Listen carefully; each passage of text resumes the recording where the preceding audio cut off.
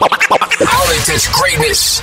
Yo, what's up? This is Grip, and y'all gonna have to check me out on the next episode of I Only Touch Greatness with my boy Ryan and my boy Royal, because that shit's gonna be lit. Tap in. Yo, check this out. Getting wrecked for 1993. The newest member of the syndicate, a 14-year-old female. Yeah, that's what I said, a female. She's about to get cold buck wild and show all you weak-ass suckers how to do it. Her name is Grip. I ain't finna say no more. Yo, Grip, tell them what time it is. Well, I'm the funky grips, and I'ma tell you how it is. I'm just a 14-year-old homie. I work at your biz as a young-ass kid. I was always tripping, and I got like Clinique, and I'm dramatically different. I was different from the rest because I sought to learn my heritage. The 9 yards in my life made a turn. I turn for the better, not a turn for the worse. I try to watch my back, but occasionally I curse. This is Cali, what I look like, giving a warning. Land of milk and honey, season bees be swarming. Get the fuck out. Yo, umbrellas at the door, get the fuck out. It ain't sunny anymore, back the fuck up. You'll get fucked up, back the fuck up. Shit is fucked up, get the fuck on. Get your swerve on, get the fuck on. This ain't a chill zone, kick back. You see the ass is kinda fat, big back. My rounds, they don't know how to act. Make these niggas break they neck, they gon' break they whole check. And when he hitting it from the back, he gon' bang his fucking set.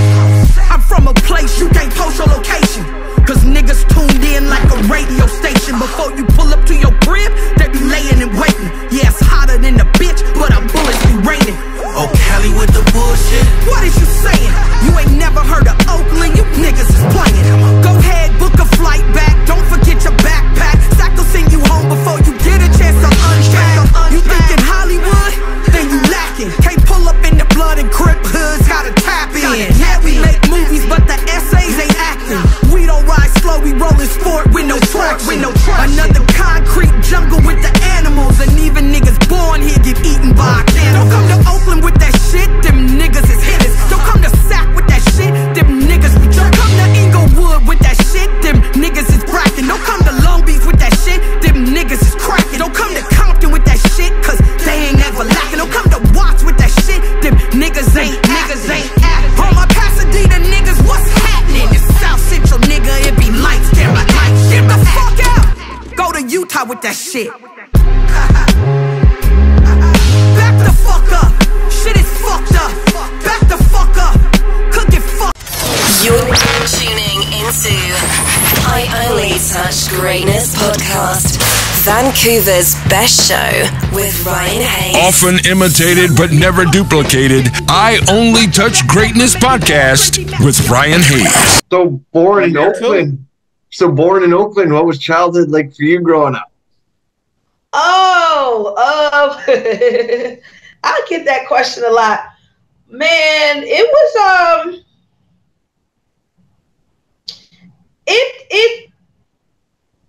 it was good and bad. I have a really good mom. I'm her only child. So she was a hard working mother, and she basically like put a lot of her energy and time into me, you know, her focus being that I was her only child. And then like on my dad's side, he passed away. He was a good person at heart, but he had a lot of challenges, like you know, with stability and drug issues and stuff like that. So when I would go back and forth, it would be like really, really stable, and then as stable as my dad could make it, which Oakland in the 80s wasn't so stable, because that was like the crack era. So I kind of came up in like the heart of the crack era. You know what I mean? So it was like, that's when the shootings were picking up. You know, you would be driving down the street and you'd see family members high, and it's like, oh, there's such and such. I don't want to name them, but you know, it would just be, it was hard to understand what was going on with them. You know, then my dad would be there one day, and then he would disappear for weeks at a time. and like leave us with my stepmom, and we would go out looking for him at night. Just crazy shit, you know. Like it's crazy because when people ask me, it's like I'm bringing it up. It's almost therapy to think about it because I've buried it, and I do bring it out when I rap. But besides that, I don't really bring it out, and I try not to think about it. You know? Yeah, we're definitely not trying to Vlad you here with the questions, and no, not at all. And no. sometimes it's good to be able to speak to somebody about something. Right. It is. But yeah. So I mean, I think we tend to glorize negativity in hip hop. I'm even guilty of it, but when you really think about it, I can't lie and say, "Oh, growing up in Oakland was lit." You know, I liked, getting shot at and people seeing my relatives get smoked and people on crack. Like, you know what I mean? Right. It was Basically trying to sell them a dream that it wasn't really a true dream. You know what I mean? So how'd you come up with the name Grip? So I came up with the name Grip in junior high. My friends kind of named me that shit. They thought it sounded hard. We had started like a fake ass gang and shit. And I was the head of the gang. And they were like, they named me. They're like, yeah, we want to call you something hard. And they literally just thought of it. And they were like, we're gonna call you Grip. And I was like, yeah, that sounds hard, you know, because I thought I was hard at the time and was the leader of the whole thing. And they just kind of came up with it. I don't know how the stud got put on it, to be honest. But I think at that time people were putting like Twista and the Sta. It was like the Sta era, so it just kind of stuck. People don't put the Sta. Now we're in the little and the little this and the little that and the Everybody's got a little. Yes, a bunch of little yachty, little. You know, little Uzi Bird, like little pistol starter. You know what I mean? Exactly. Yeah, exactly. But I think it's okay if you're like the son of somebody, like a Little Easy. Right. Yeah. Yep. Little Nate Dogg or something like that. Right. No, I'll shoot one more, Prince, and then you go. Sure. Okay. When did you first become interested in music and wanting to take it seriously? So I've always been interested in music. Again, I grew up in like a rich era of music, you know, Luther Vandross, Whitney Houston, Madonna, George Michael, Janet Jackson. Those are the people that I listened to as a kid. And then I remember like the induction of like 2 Live Crew and Ice-T and Ice Cube and DJ Quick. And so that even when I wasn't supposed to be listening to some of the lyrics of that stuff, I just forced that in my life. So I always love music. Like I said, it started out more with like R&B. Well, it really started with the Beastie Boys. I'm About Right There, and then Run DMC. Those were like my first hip hop that I really listened to, and I was like, wow, I really like this shit, you know. And it just developed from there. When my mother moved us to LA to kind of get away from the fucked up shit in Oakland, my mom became a comedian, and she came up with Jamie Foxx, Sherry Shepherd. Joe Torre would be at the house. Faison Love to this day is still like my godfather. Yeah, she came up with like all of those. J. Anthony Brown, Chris Spencer used to pick me up and take me to the mall. Like, so I was always around entertainers, you know. And one day I just said, I was watching Yo MTV Raps or something, and I was like, I want to try this. And I just tried it, and my mom was like, I got some comedian buddies that could throw you on stage before they go up to do their act in Hollywood. So that's even underage, I just went up there and started opening shows in Rapid. Wow. And it went from there.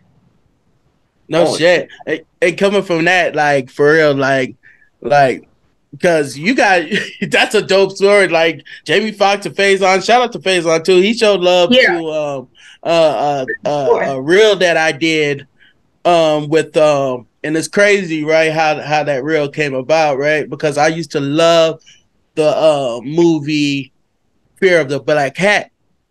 He was in it. So you know what I'm saying? Shout out to the DJ who was the I forgot what his name was. He actually liked it too, and he added me on IG, and I was just like, yo, and he just showed love. I was like, yo, that's crazy. So what was one of your favorite moments at that time period whenever your mom, you know, was a comedian? Do you got any like story about that? Let me see.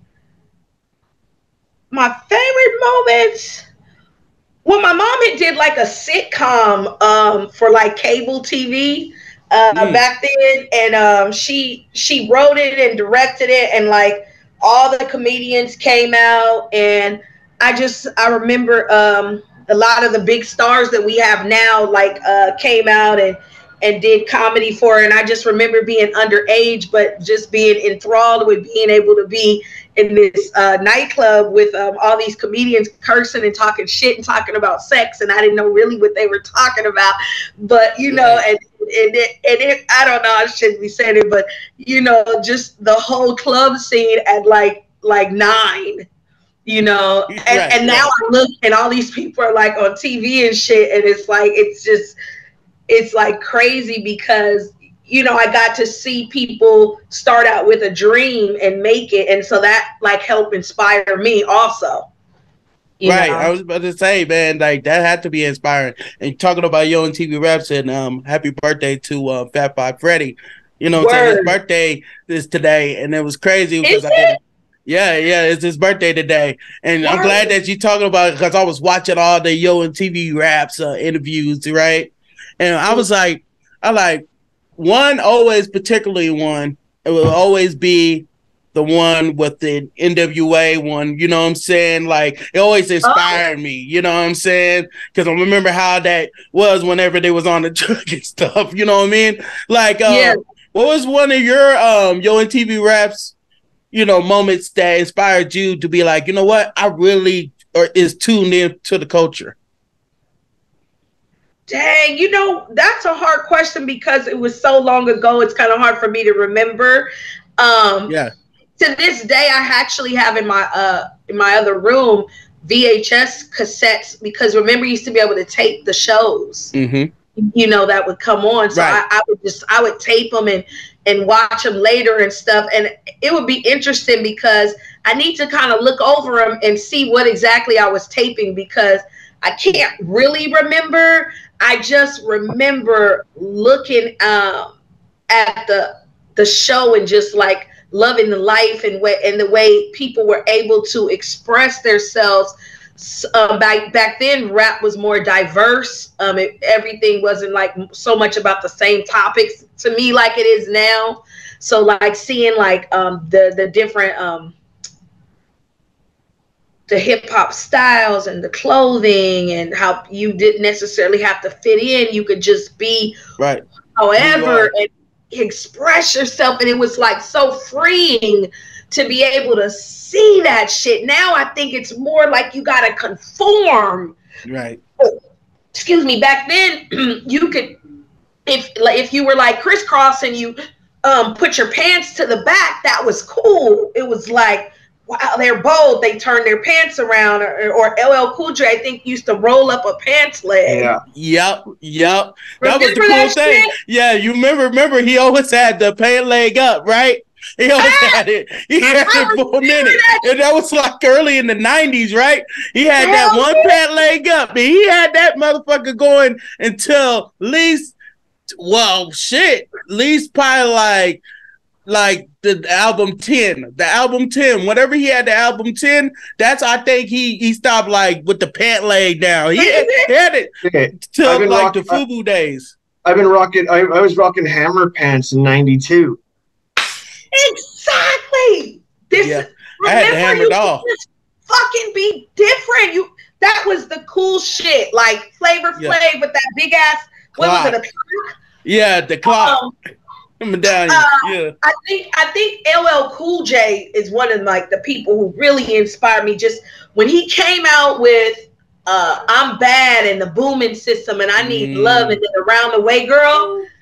Yeah. That shit just, I'm like, I fucking love rap. Right. I love this shit. And then he came out with Out of Sync too. You remember Out of Sync, the movie? Like niggas forget about the movie. They forget about.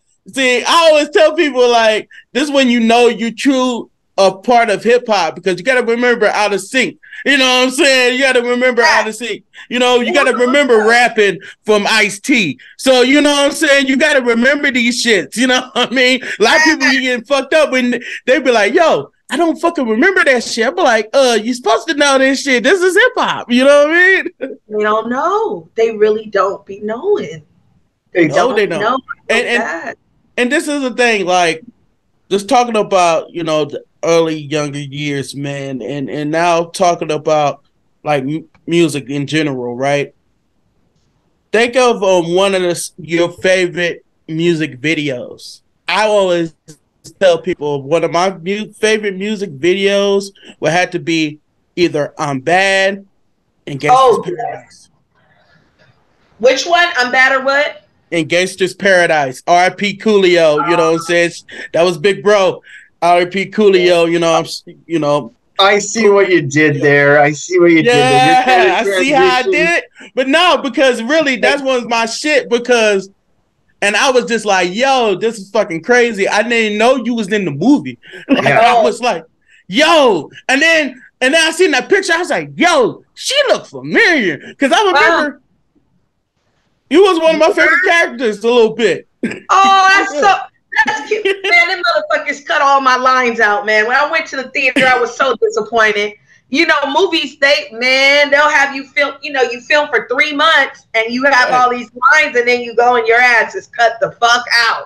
Right. You know, but I'm glad they left me in there rapping at least in the beginning. But But I was about to say about the rap scene, like I still remember that rap scene, right? Like how was it, and coming from that era, you know what I'm saying? Because like it was like a lot of things was going on, like crack was really getting hard now, you know what I'm saying, and out of control. And then you had a lot of people who had like mental problems. They had people like who was just more rebellious, you know what I'm saying, especially coming out of Cali, because Cali was like, yo, we in the time right now that we don't know what's going to go on. Bill Clinton is in office, but yeah, he ain't doing that much. Like, you know what I'm saying? Word. Like, so you had to express yourself. Like, how was it just to be a part of that movie and be with Michelle Pfeiffer and be in that iconic movie? Like, for real.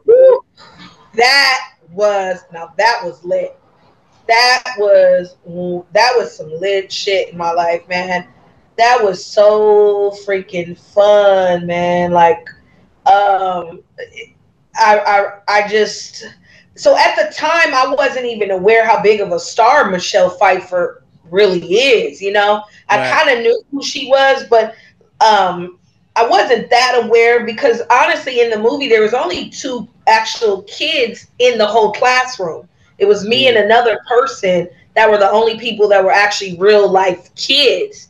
So at that time, I wasn't as I didn't know, wasn't as worldly as far as her, who she was and stuff. But I knew that she was a great actress. And also Andy Garcia was in the movie too, which people don't know. They cut him completely out. Damn. He actually played her boyfriend. He grabbed like $1 million off of it. So I guess he's like, well, fuck it. But he was fully in the storyline as her boyfriend. And so in the mornings we would come for breakfast, we'd have a call time at like 5 in the morning or some shit. And we would me, her, and the kids and Andy Garcia would like sit around and have breakfast together and talk. And looking back on it, I'm like, wow, that shit is crazy. Like, having breakfast for two or 3 months with Michelle Pfeiffer and Andy Garcia at the crack of dawn is fucking crazy. And they were the most humble, down-to-earth people. They treated all of us. They didn't act like they were above us or anything. Like there was times when like the director would kind of I believe it was assistant director, like kind of would talk to us not so nice and stuff. And I remember her like standing up, like, don't you fucking talk to these kids like that. And it was like quiet. And she was like, don't you fucking do it. Don't you do it. And then she would like have the, she would walk around, let the kids hold her up like around their shoulders. Like she would like, yeah, she was fucking cool as shit. Yeah, like, you know, you carry someone on your shoulders. Right. Like that. Like, she's a down-ass white girl. Like, she's with all the bullshit. No shit. Down. Yo, that's dope. Like, coming from seeing her, like, you got to remember, like, all the shit she's done been in. She's done been in what? Scarface. Like, Grease 2, you know what I'm saying? Scarface. Like, she's been in a lot of fucking movies, you know what I mean? Like, that's what I was thinking. You probably didn't get a chance to see Scarface. You were back then. I haven't seen it. Yeah, you were probably still pretty young back then. And yeah, I hadn't really seen it, but now when I watch it, I'm like, damn, that's my girl. Yeah. But just the movie on my end was interesting because it was times where they would want you to be more like quote unquote act more quote unquote black. So that was like some stereotypical shit. They'd be like, bullshit. Hey. Yeah, they'd be like, walk down the hall and bop harder. Here, get the boom box, put it in your shoulder and go like this. Yeah. And I look over at my mom like, Mom, do I really have to do this? Like, we don't really we act like this, but not this much. No. So I remember just learning Hollywood, you know, and they'd be like, take your hair out, make it poofy, you know, and I'm like, huh. Right. You know?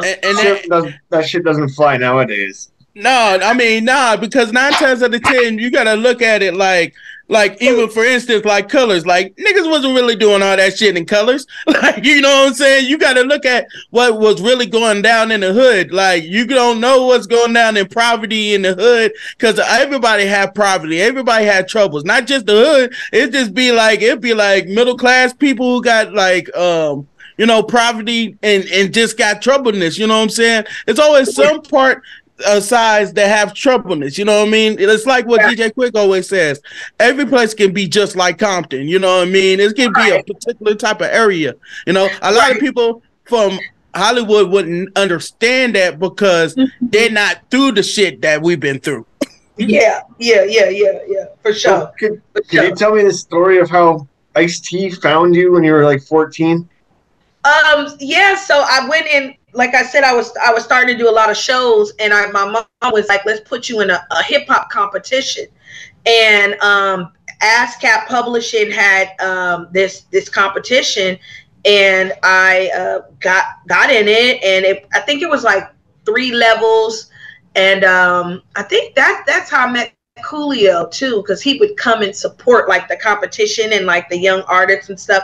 He was always so cool. But basically Ice-T, so they promised you if you make it to the finals, we're gonna have A&R, we're gonna have stars there. So that was the thing. So when I made it to the finals, and this OG from LA named Michael Concepcion, I guess he had been at the semifinals and saw me, and he told Ice, he called me over to the table where Ice was sitting. He had his lokes on. He was real young, you know. Ice back then, he's like this, and the guy's like, this is my girl. This little girl's heart. She's gonna go up and rock the stage. I want you to check her Ice. And Ice was like, cool. And he's just, and I'm like, hi. So I go up there and rock the stage, and afterwards, he found me in the building, and he was like, come to my house tomorrow. Like, I like you, come to my house. And I think he like basically like signed me the next day. Gave me and my mom some bread, like a fat check. We thought we was rich. My mom turned in our VW bug. We had a green bug at the time, and she went and gave that motherfucker back or some shit, and we went and got a Jeep Cherokee.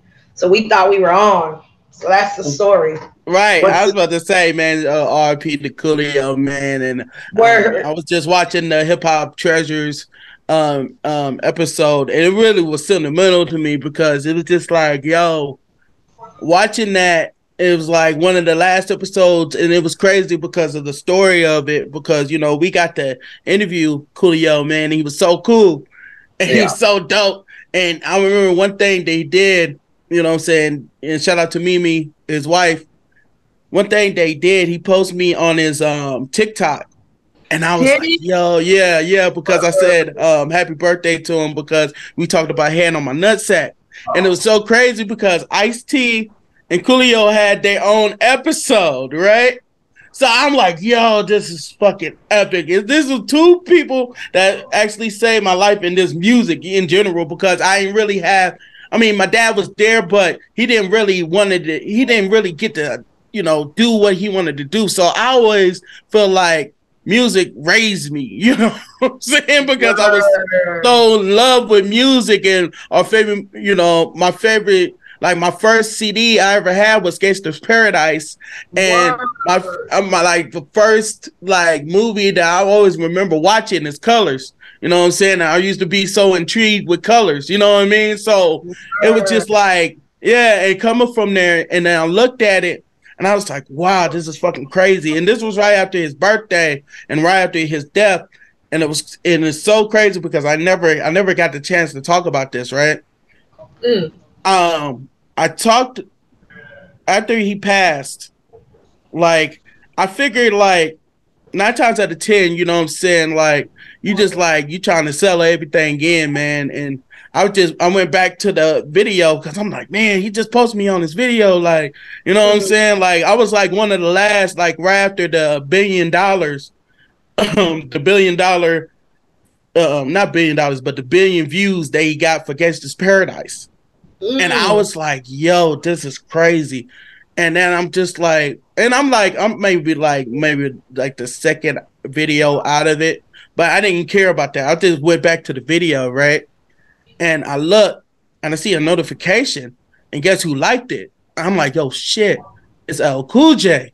I'm like, yo, this is fucking crazy. And now I remember watching the Hip Hop Treasures, watching that, and then I hear, you know, Cypher Sounds and all of them was talking about it. We was like, yo, we just had him on the show before he passed. It was just like crazy, you know what I'm saying? So I take it sentimental because it's just like, wow, you know what I mean? Because that's how cool Coolio is. And I figure like how all of our favorite, you know what I'm saying, rappers is, you know what I'm saying?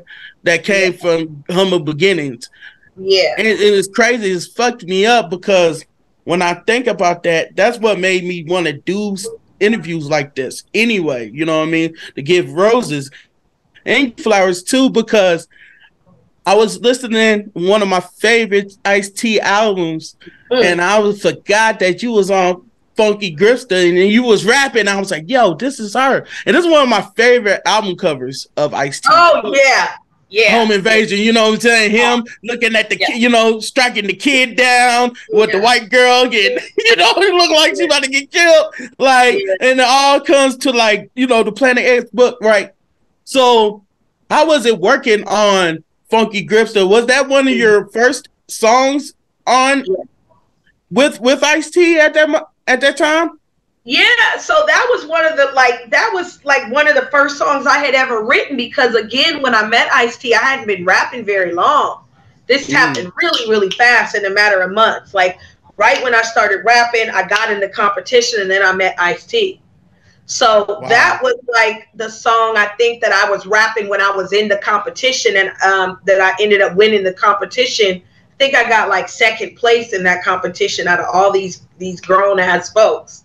And so that was what I was going on stage rapping. And he was like, I want to put that on my album, you know, come to the studio and do it. And then he kind of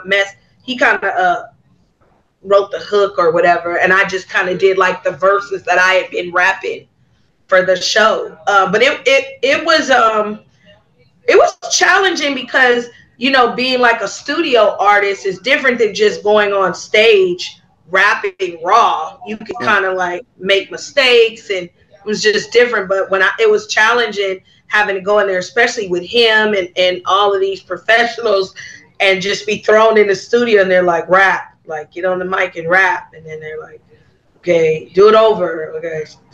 more like this or like that, or, you know, but I didn't have that much correction, but I was very nervous for sure, you know, very much so, but I ended up getting it, and but it was interesting.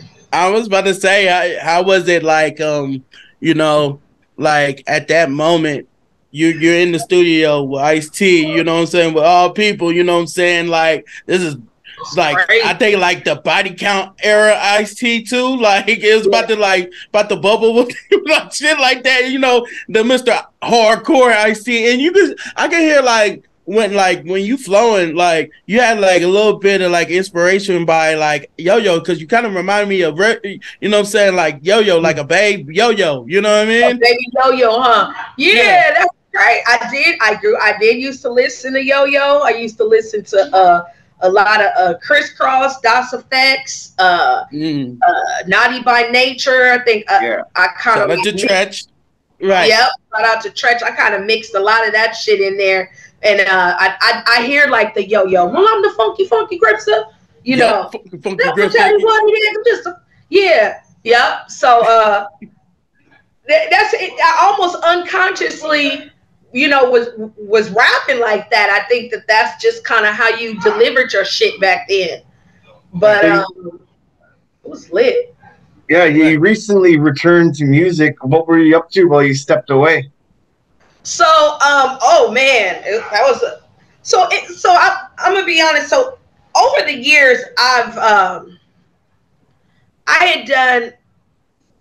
still kind of like been making music, but not really like putting it out, you know, because when you rap, like you never just really stop writing raps, you know, and I would do stuff here and there when people would ask me, but I went to college and I became a special ed teacher. So I taught special ed kids for many, many years. And I have two sons that are teenagers.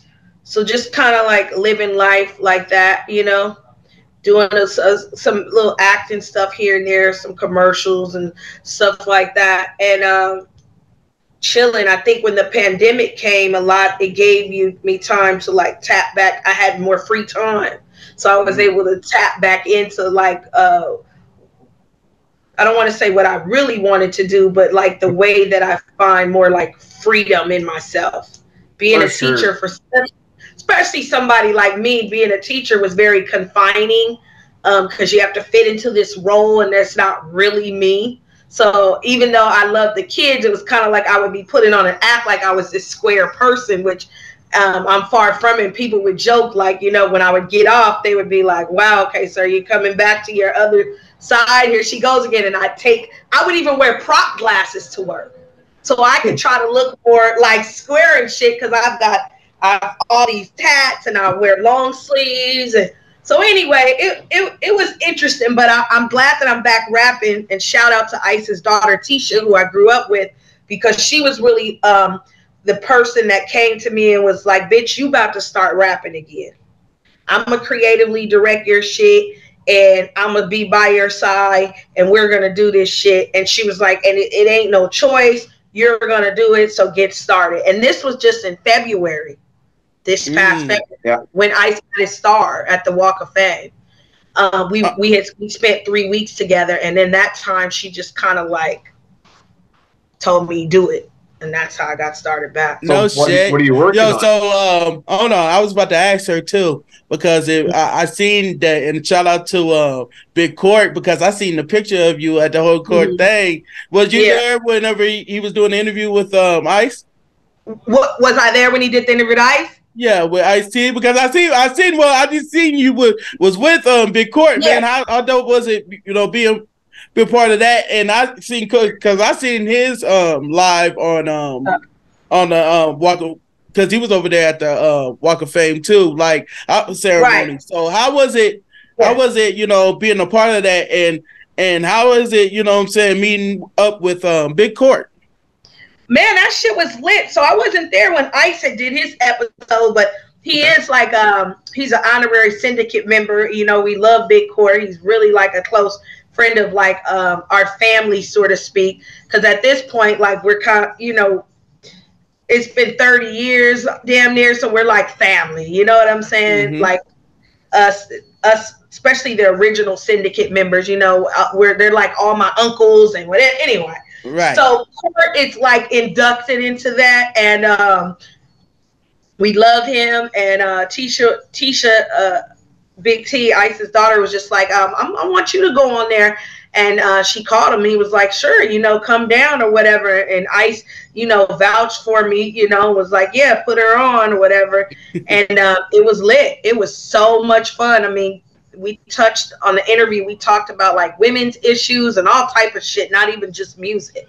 So it was lit. It was right. lit. I was about to say, man, like, but you was at the Walk of Fame ceremony. So how dope was that?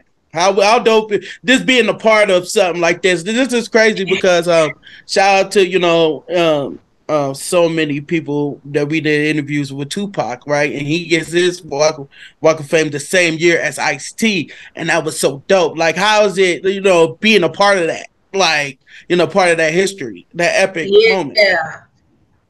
You know, it's funny in life because I don't know if this happens to other people. When you're living in a moment, you don't really know how big it is till after it passes, and then you step away and look at it.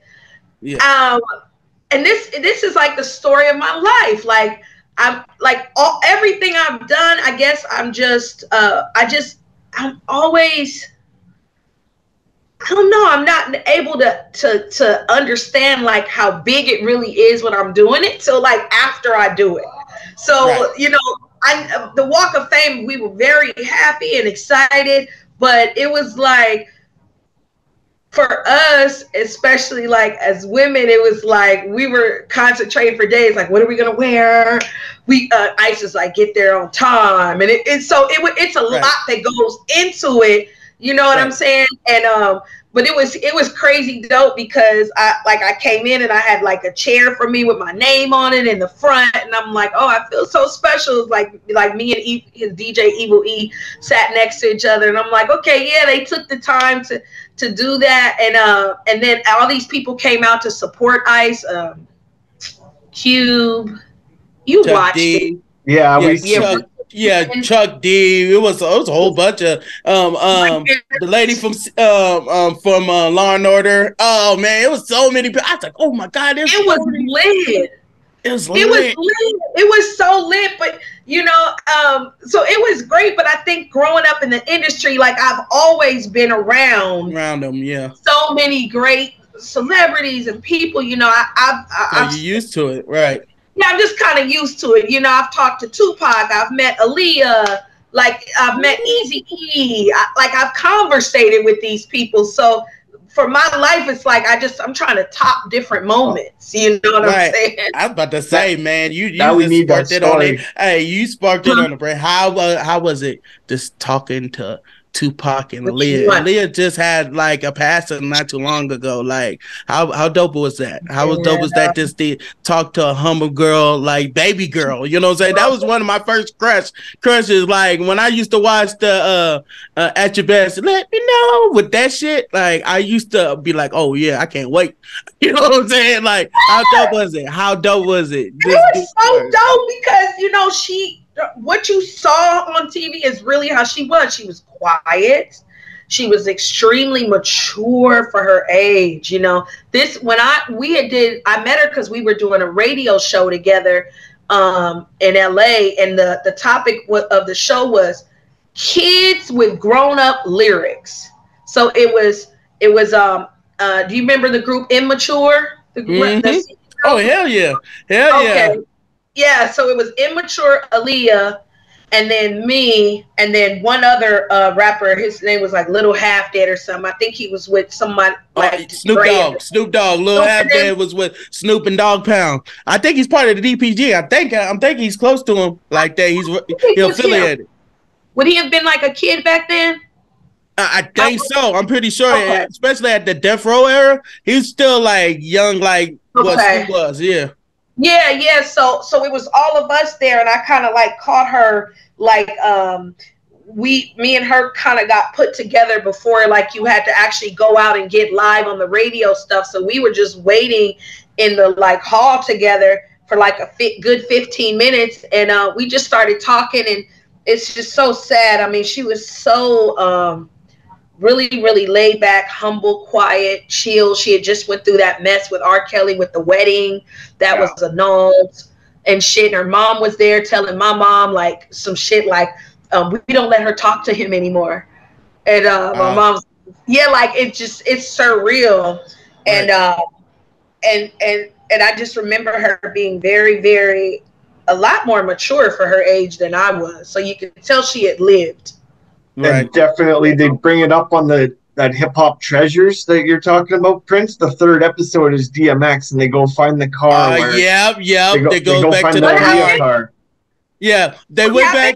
What happened was they went back to try to get. They're trying to get artifacts, like they did with the Coolio and the Ice-T episode. They're trying to get iconic moments, you know what I'm saying, from their past. You know what I'm saying, that was truly, you know, iconic. You know, for every era. You know what I'm saying, and they went to DMX to go. You know, they went and hooked up with I forgot what his name is. I think it was. But they went looking for DMX. He was one of the head honchos from. He's one of the top, I think, CEOs of Rough Riders, and they went to somebody who was close to him who actually had the Aaliyah car. You know what I mean? And wherever they was at, but you know what I'm saying. And they had the Book of Rhymes that DMX did his early music on, and whenever he, you know, when he was in prison. So, yeah, so. And they grabbed it, and they said they found out that they could get the Aaliyah car because Cypher Sounds was trying to get it, you know, convince him, but he didn't know. So he was like, you know what, I'm gonna go ahead and bring him to LL Cool J. LL Cool J tell him like, yo, man, we need this car for the, you know, the museum, because they're working on the museum, and that's what he's talking about. He's talking about the Aaliyah car that was actually in the magazine of DMX. You know what I'm saying? That's DMX's Lowrider. And in the music video, spray painted, That's crazy. The next question I got for you, I read somewhere that you're making a documentary on your life. I think I said I want to do a documentary for Hype Magazine, and the interview for Hype Magazine. I think I mentioned that is something that I want to do. That God willing, that I will do. You know. I'm kind of talking with people about how to get that done. But it's not that easy. Right. No, it's not that easy, especially with documentaries. I got a friend who does documentaries. Like he even says himself, like, this ain't easy. You know what I mean? Because he did one with I think Muhammad Ali. Shout out to Mr. Ron. Like, he's a huge hip hop fan too. Like, he's gonna go crazy because now I just shouted him out. He loves hip hop. Yeah. So. It's crazy because I want to get to this though, right? Yeah, this is Cali. This is Cali, right? The Scarlet Challenge. How was it? Because a lot of people, I don't know if you know, but a lot of people didn't know. It all happened with an idea on a comment, right? That I was looking at Snoop Dogg's This Is Cali OG mix, you know what I'm saying? G mix, right? And I was like, yo, why won't they just do one for every region? You know what I'm saying? For every city. You know what I'm saying? Like, this is Cali, this is KC, which I was trying to get people from KC, but nobody didn't listen. Or maybe they did or whatever, but I seen a lot of people from Philly, and I seen people from all types of places. But once I seen yours on Hip Hop Trends. Shout out to Rockstar, because I'll be on Hip Hop Trends with him sometimes. And I seen it. And I was like, yo, I see this girl spitting. I'm like, yo, this is hard, right? Yeah. So I was like, you know what? I want to do an interview with her, because it feels like, you know, giving you your roses, because I seen that Scarlett picked, you know what I'm saying? You know, the you know, tremendous rapper too, because I seen, you know, shout out to Freeway. Freeway was in the video. Oh, Freeway. And I'm, you know, kind of cool with him, you know what I'm saying? So, how was it, you know, doing your side of This Is Cali? Because that was like the first This Is Cali, You know what I'm saying? Besides, you know, Snoop. So how was it, you know, doing that and shooting the video for that? Yeah, so I actually had did the This Is Cali before the challenge had even started. That's hard. That's hard. Yeah, even when Snoop released his first, but I had actually done mine. I don't know when like around that same time, and it was actually my god brother from Brooklyn told me to do it. He hit me up and he's like, yo, you need to do a Cali version of that joint. This is New York. I hadn't really heard it that much. So I pulled it up and I was like, okay, let's do it. And so I did it and I hadn't put it out. And then Snoop came out with it, you know. And then I don't know what happened, but I went and did the video, but it was taking a while. And then I remember like Ice text me and he was like, Snoop just did one. I always talk, listen, with him for some reason, I always do his voice in text because when I read the text, he got such a strong presence. Right. So forgive me. But if my head, I hear him when I read it, he's like, I think you better hop on this. Snoop just put his out. Get yours out. And I'm like, oh, no, I'm on it, OG. I'm on it. And we dropped that video and shit. But the video, it was fun. I wanted more people to come out. But what I noticed with videos, a lot of people say they're going to pull up and they don't fucking pull up. Yeah. Never. Always. You notice that shit? Oh my God. I used to hate that shit. I had a cousin who rap. I got a cousin who raps, so I totally understand. We were like, yo, people get in the fucking video, like, represent your fucking hood, like, represent, you supposed to represent us. We ain't supposed to be a few niggas in the motherfucking video. It's supposed to be the whole hood. You know what I'm saying? Word, you know what I'm saying? But like so it wasn't even a challenge. When I heard the song, I was just inspired with the song because I was like, okay, you rep your shit, let me rep my shit too.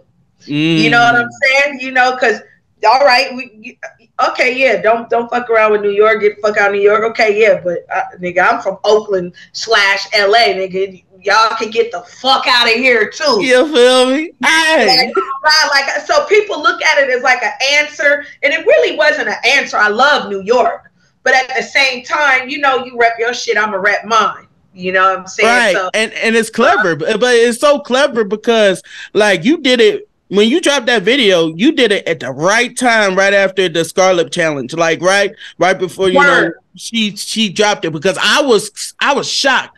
Because when I seen it, I just looked at the likes. I was like, oh, okay, that's dope. Like, I don't know if she's gonna do it, but that's how real Scarlett is. Because Scarlett grabbed that comment and said, you know what? Let's do a fucking, you know what I'm saying? Let's do a challenge. Like, for real, like, she grabbed that up and said that and ran with it. Like, she gave like what was like 5 bands to somebody, like, for real. Like, I was like, yo, all over a comment. And the crazy thing is looking at the stars that was saying it, like Swiss Beats and Buster, you know what I'm saying, agreeing like, yo, that's a fucking comment. And then you saying that Ice-T told you to be like, yo, I think you need to go ahead and do that. That was a perfect time because you seen people grab that. And they still rocking with it. I fuck with that version too. I really fuck with that shit. Like, I like that This Is Cali because you showing your side of This Is Cali. Yeah, word. You know, that shit was just crazy because I don't know. I'm surprised that no other girl, nobody really touched it. You know, as big and vast as Cali is, nobody else really touched it and fucked with it. So, you know, I'm glad I did it. Right. You did your shit. This is coming from a person that made that Scarlet Challenge. Like, you did your shit. You know what I'm saying? And I tell it's everybody's challenge because when everybody who liked it and they had involvement of it, that was them, you know what I'm saying? Not just me, just them as a whole. You know what I'm saying? And all of us, you know what I'm saying? Because when you know music, that's what you're supposed to do. You know what I mean? You're supposed to push people like you. It's supposed to push people to create an idea so we can keep the culture going forward. You know what I mean? So Always got to. And my bad, Ryan. Go ahead. I know I can talk that. Ryan, What's happening? What's cracking it, bro? Well, no, you put me on the spot and shit. We having fun, bro. We having fun. No, man. I know. I get it. You, it's all good. I wanted to know what your personal highlight of your career is so far. Like, what is the moment that you look back on the most and think this is the favorite moment? Oh,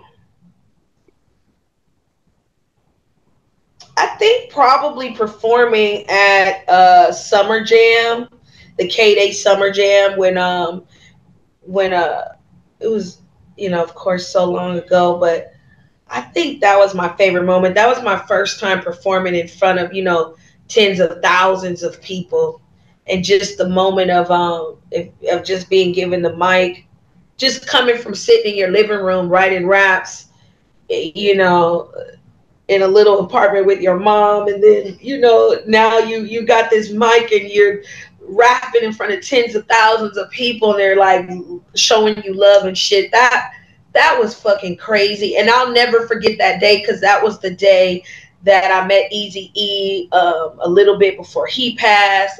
Scarface was there. When they do these summer jams, Yeah. Pac was there. I remember Tupac running around and shit, and it's just like so fucking surreal, man. Like being backstage with all of these people, man, and some of them are gone, and just what about feeling like I don't know, it's amazing. What about a dream venue? That stage. Oh, it probably would be Madison Square Garden, because that's just the fucking place. Like the when Mecca. you can rock.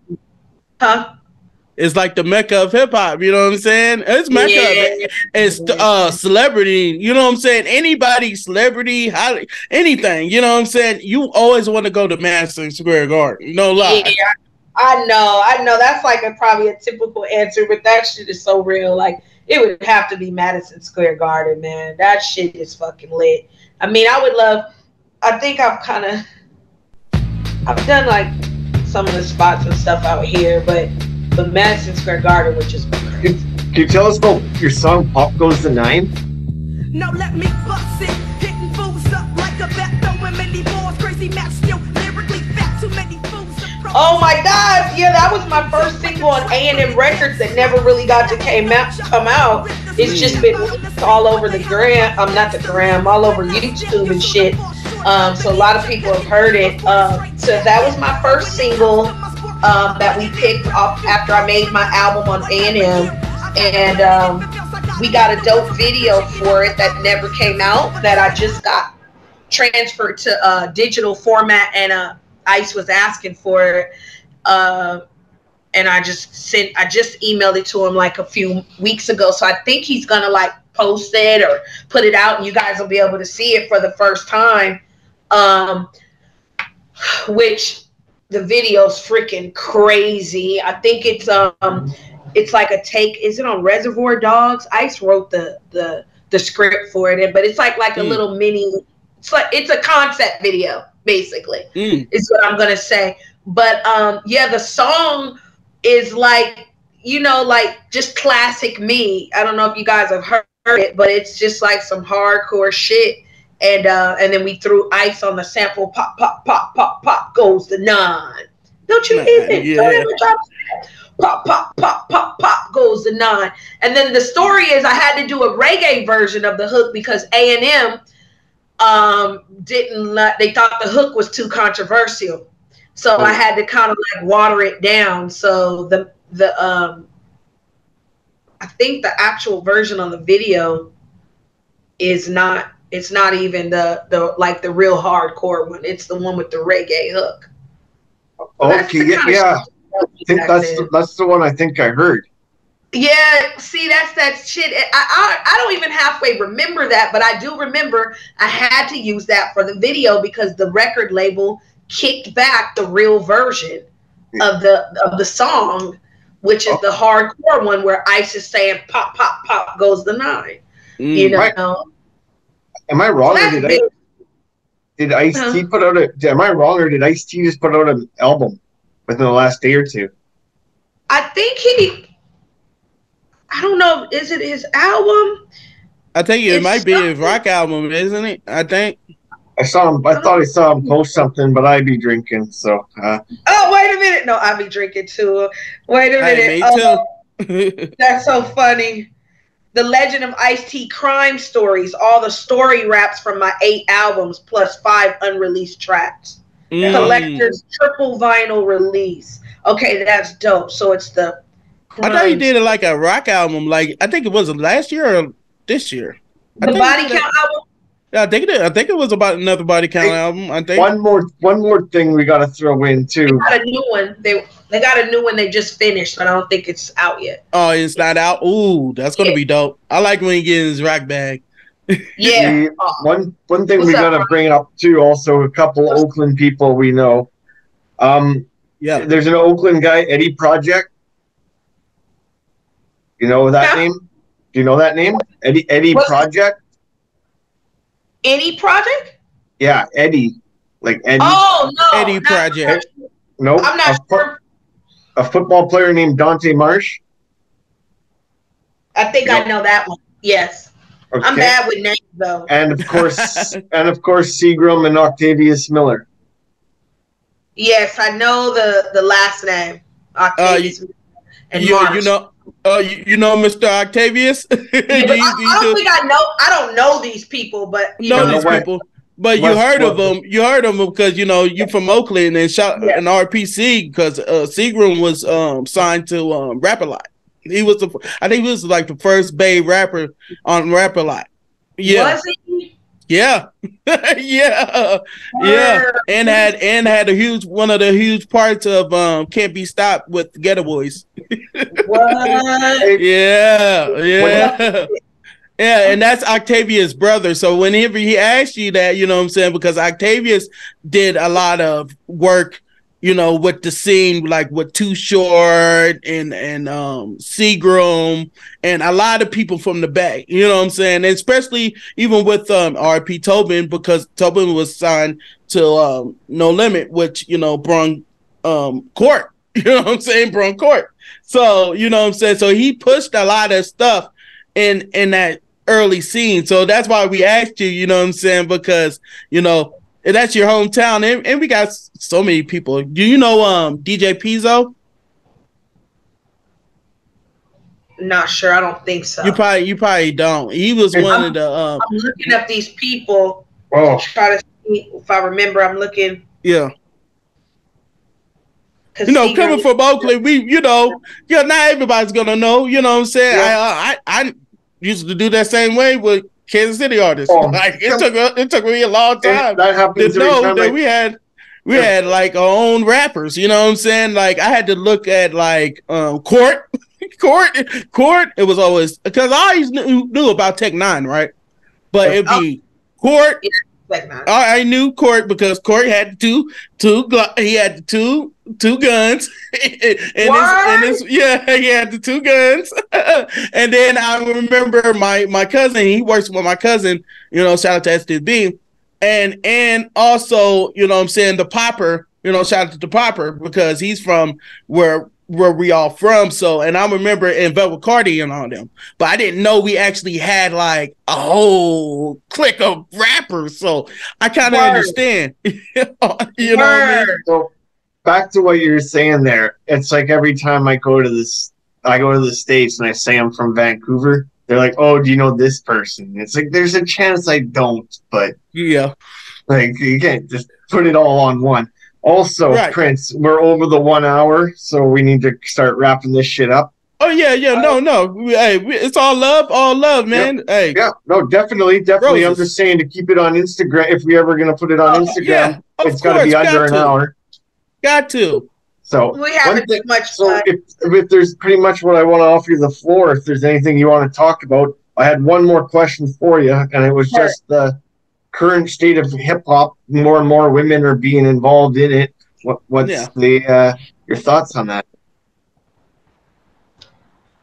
I think it's great that more and more women are being involved in it. Yeah, because when I came up, it wasn't so many of us. You know, it was a few, but it wasn't so many, and you kind of had to fit into like a certain type of image to kind of be accepted. Like, you know, look, and so now women can be like more, I don't want to say feminine because they're still talking a lot of like raunchy shit. If you consider that feminine, I don't know, but you know, they're able to bask in their, at least on the outside, their femininity, right? And so it wasn't so much like that, but now I do kind of think that it's just watered down and manufactured and shit now, man. And the girls, some of them are just doing too much. Like it's less art and it's just more like, you know, and shit. Just like, man, like stereotypical shit. Like, where's the separation at? You know, and I'm not, you know, a bad looking woman, and I've done some upgrades on my physical and shit, right? But that's not you like, look beautiful. You look beautiful, man. Yeah. Thank you. But I'm not really selling that shit because I can really rap. Right. That's just accidentally there. You know what I'm saying? So, but I feel pressure, like, damn, like, fuck, like, am I gonna have to fucking put on a bikini and do this shit? Because all these bitches are naked. Yeah. Right. Yeah. What you think? But what you think? This is the thing, though. So what you think that hip hop really needs at this point right now? Because especially from a female perspective, because everybody knows it's a female right now that, you know, a lot of people are saying this too. So it's saying the same thing that you're saying, because I got ears, because I be all over the place. So what you think that hip hop needs from a female rapper right now?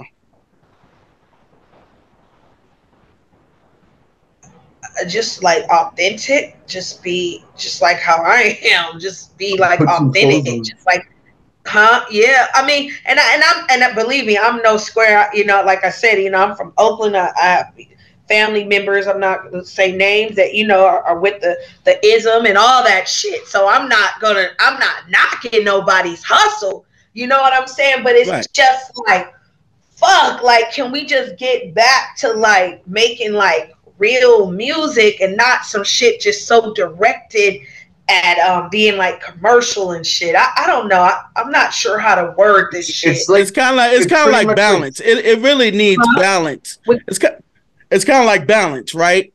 You know what I'm saying? Remember when they're like early, you know what I'm saying, Cali days, like everybody just thought about this gangster shit, and then you come with like Tone Loc, and then you come with Coolio that give you a little balance of, okay, yeah, we could get in some gangster shit, but we could tell you another side of Cali. You know what I'm saying? That just like anything else, I think it needs balance. You know what I mean? It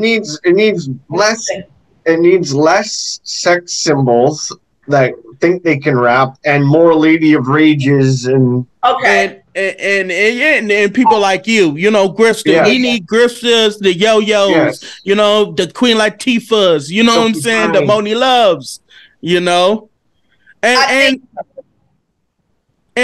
this is another thing before we go, because we want to know what's next for Gripsta, you know, for Gripsta, man. Like, okay, well, what's next on the plate, man? Like the new album, like what's up? Yeah, man, I'm working on this album, man. Trying to get more songs done so we can listen through and pick the best ones. I'm gonna be releasing another single. I'm just gonna be dropping singles and just dropping more heat. You know what I'm saying? Till I complete the album and find a situation for myself that I want to go with, as far as getting it, you know. Kind of the distribution is there now, but getting some more money behind me, like, you know, to promote it and stuff like that. So I'm just doing a lot of recording, gonna be releasing singles and doing features. I'm working on some features for people and shit like that. You know what I'm saying? I'm gonna be doing like some little guest spots in a couple films and stuff that some people I know are doing. So just kind of getting back into this shit, you know? So you'll see a lot more of me, though, for sure. Perfect. That's what we want to hear.